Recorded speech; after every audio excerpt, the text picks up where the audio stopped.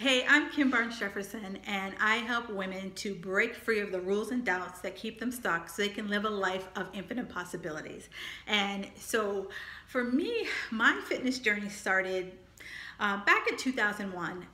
I was a busy executive and I was running around, and if food wasn't delivered to me or I could pick it up on the way home, I really didn't eat. And let's just say my diet was crap. It was pizza, it was calzone, it was Chinese food. It was anything that was fast, simple, and easy. Although I didn't eat McDonald's because I was like, well, I can't eat McDonald's, that's just not good. But a good calzone with cheese was fine. So I get married, and I turned to my husband. I said, you know what? We're married now, and you can't die on me and I can't die on you, so we should take better care of our health. So we gave each other a personal trainer for Christmas.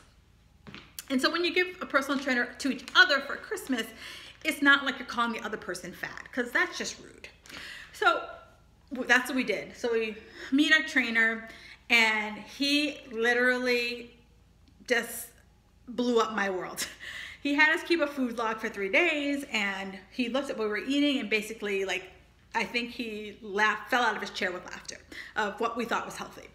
So, that day we said, it was a Saturday, we met with him. And then we said that Saturday, we're like, all right, we're gonna go out, we're gonna have our last meal, and then we're gonna throw everything that he made fun of us. We're gonna throw it out, and we're gonna go to the grocery store, and we're gonna start anew. And that's what we did.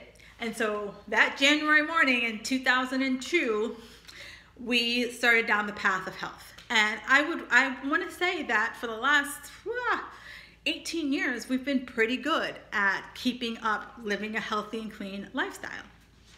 And, were there bumps along the way? Absolutely. Anytime you set a path on anything you want to do in your life, it's not smooth sailing. I mean, I wish I could say that, but yeah, there have been bumps, there's been ups, there's been downs, but for the most part, we have our parameters around what makes a healthy lifestyle.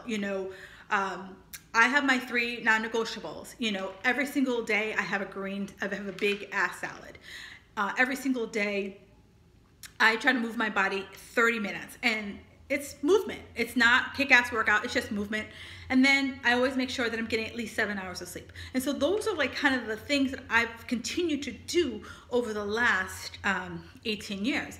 My husband, his thing is, his thing was he likes to drink. So his challenge for himself was he doesn't drink during the week. And he's been able to keep that up. And if he does have to go out and entertain clients, he keeps it to 1 drink. So we've found a way to have that balance of fun with keeping a healthy lifestyle. Don't get me wrong, I do have my treats. A couple times a week, I budget in for some fun and some treats.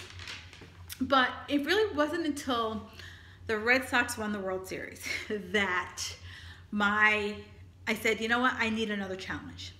And in 2004, if you don't know anything about the Red Sox, it took them 86 years to win the World Series. And for me, I was like, you know what? If the Red Sox can win the World Series, anything's possible. And that has been my motto ever since. And since 2004, the Red Sox have gone on to win 3 World Series. And every single time I've said, okay, it's time to up my game. It's time to up my game. It's time to up my game. Well, here we are, 2019. The Red Sox won the World Series in 2018. So again, time to up my game. And I'm going to put that challenge out to you. What would upping your game look like? For me, upping my game is I want to show up. I want to not back away from things. I want to keep things simple. Those are my 2 guiding principles that I'm going to focus on. And that's helped me in 2004, and it's going to help me in 2019. So I challenge you, what's something that you need to show up for? What is something that you can easily put as one of your non-negotiables for health? Now, I'm not saying you got to come home and clean out your cabinets and toss everything. No. If that's not your jam, don't do that. But what's one thing? And I'd love to hear what that one thing that you could do to either add health to your life, or something that you need to take away to add health to your life. So leave me a comment below. If there's someone who needs to hear this message, do me a favor.